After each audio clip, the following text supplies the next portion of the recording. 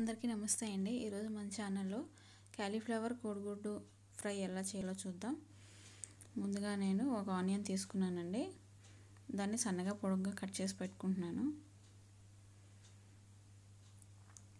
ఆ తర్వాత కాలీఫ్లవర్ తీసుకోవాలండి. దాన్ని బాగా సన్నగా కట్ చేసి పెట్టుకోవాలి. మనం మామూలుగా కర్రీ కోసం చేసుకున్నట్టు కాకుండా కొంచెం సన్నగా కట్ చేసుకోవాలండి. అప్పుడే త్వరగా ఫ్రై అవుతుంది. కర్రీ కూడా బాగుంటుందండి. మనం ఎగ్గేసినప్పుడు పెద్ద పెద్ద ముక్కలుగా ఉంటే బాగోదు కాబట్టి సన్నగా కట్ చేసుకోవాలండి. నేను ఇక్కడ వీడియోలో చూపిస్తున్నట్టుగా మీరు కూడా కట్ చేసుకోండి. దీనికి ఎక్కువగా ఏమీ అవసరం ఉండవండి. ఇంగ్రీడియంట్స్ అయితే ఎక్కువ అవసరం లేదని చెప్తున్నాను. ముందుగా బాండీ పెట్టి ఆయిల్ వేసి దాంట్లో ఆనియన్స్ వేసాను. ఒక 2 పచ్చిమిరపకాయ ముక్కలు కూడా వేసాను. ఆనియన్స్ని మనం మంచిగా వేయించుకోవాలండి. ఇవి వేగిన తర్వాత నేను కొంచెం కరివేపాకు వేస్తున్నాను, ఒక రెబ్బ. ఇది కూడా బాగా వేగిన తర్వాత మనం కాలీఫ్లవర్ వేసుకోవాలండి. సన్నగా కట్ చేసుకున్నాం కదా.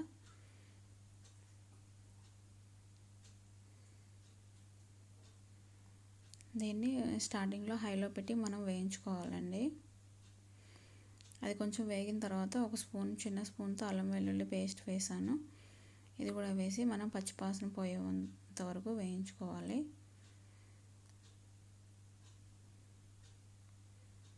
బాగా కలుపుకోవాలి మనం.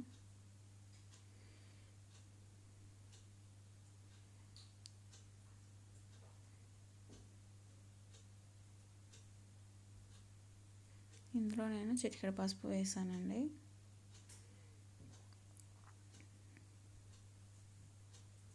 వేసి మనం కలుపుకొని మూత పెట్టి మగ్గించుకోవాలి. దీన్ని ఇది త్వరగానే వేగిపోతుందండి, ఎక్కువ టైం తీసుకోదు.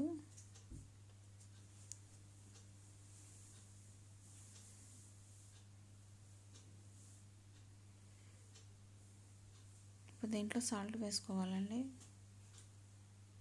మీ టేస్ట్కి సరిపడా మీరు వేసుకోండి సాల్ట్.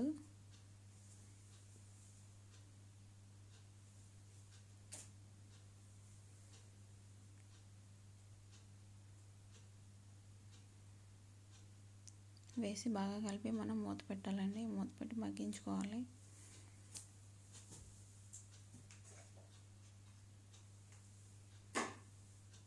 ఇప్పుడు దీంట్లో కారం వేసుకుందాం.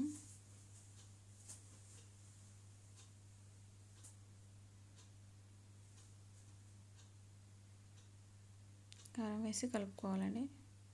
నేను ఒక 1.5 స్పూన్ వేసాను.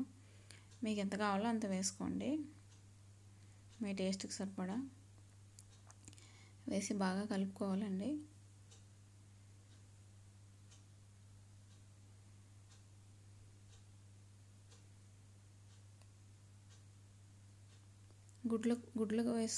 గుడ్ల కోసం కూడా మనం ఇందులోనే వేసుకోవాలి.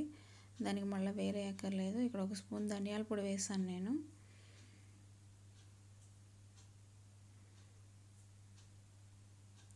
ఒక 1/2 టీ స్పూన్ గరం మసాలా వేస్తున్నానండి.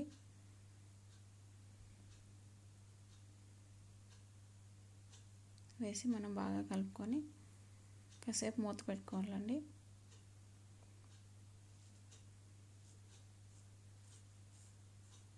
నేను ఇక్కడ 2 గుడ్లు తీసుకొని ఒక గిన్నెలో వేసుకున్నాను పగలగొట్టి.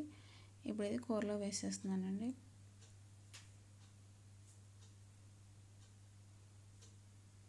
వేసి మనం బాగా కలుపుకోవాలి. మీకు కావాలంటే 3 గుడ్లు కూడా వేసుకోవచ్చు దీంట్లో. నేనైతే 2 వేసానండి.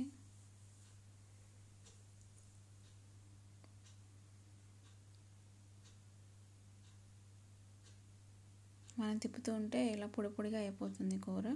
దీన్ని ఇప్పుడు కాసేపు మూత పెట్టి మగ్గించుకుందాం.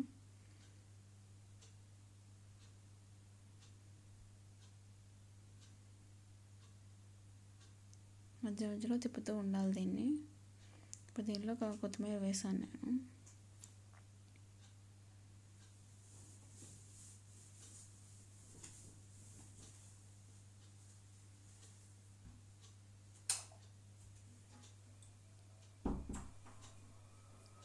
అంతేనండి. కొత్తిమీర వేసిన తర్వాత ఒక 5 నిమిషాలు మగ్గించుకుంటే అయిపోతుంది, కూర రెడీ అయిపోతుంది.